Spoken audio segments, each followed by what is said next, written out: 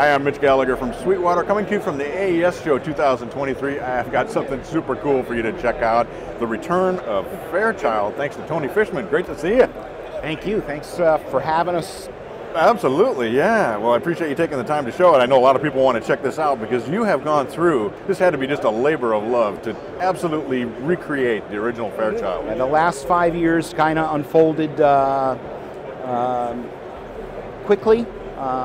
And through the pandemic, I had a little extra time because the trade show schedule was kind of thrown off. So kind of dug in with this with a dear friend of mine, and we began first experimenting with the transformers and basically from vintage originals, reverse engineering in the same manner we did a lot of the Telefunken stuff. Nice.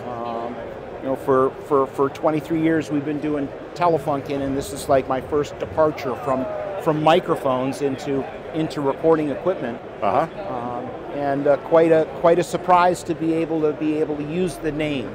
Yeah. A lot of people have a lot of questions about that, and we didn't buy the name. The name was abandoned in the same way the Telefunken brand was 23 years ago when I was able to refound Telefunken. So. We basically found out originally I was going to build them as Telefunken, and then we kind of got the green light. You know, Avid was very kind to kind of say we could coexist. They have a plug-in license for Fairchild. Okay. So that was the one hurdle to kind of get over, and they were really kind to us, and they said as long as you're doing analog circuits, you got a green light. So. Nice. I can show you the inside, but yeah, I'd love to take a look at it. The architecture of this is just like a vintage original, and there are a lot of other products out on the market that have a front panel that looks like this, but this is all point to point, and it uses a similar turret style construction as the vintage original. And it's all the same architecture, layout. The owner's manual from a vintage original is this verbatim, the same owner's manual for the new unit. All the test points from vintage original are the same. Wow. We're setting the DC offset voltage. I think it's pin 8 off the EL34, and you adjust the DC offset voltage to 240 volts. It's like the starting voltage. But these come all calibrated from our offices in Connecticut. So we'll go through and burn them in and QC them and get them ready to ship. And they ship in a beautiful wooden crate. I wanted to make sure we could get them anywhere in the world someone wanted one. Nice. Safely. So it uses all the same tubes as the vintage original, and the transformers are basically took a little bit of time to get everything to really be in spec and sound like it should. I was in Nashville at John McBride's studio, and I visited a couple friends down there, and I listened to an Ocean Way string section through this. And I had like this moment that I've never had with any other piece of gear.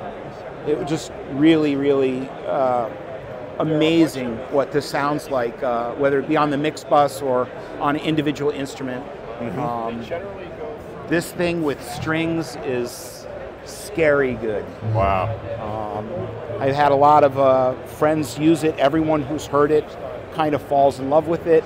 I've loaned them to a couple friends to try in their studio, and I have trouble getting them back. I bet you do.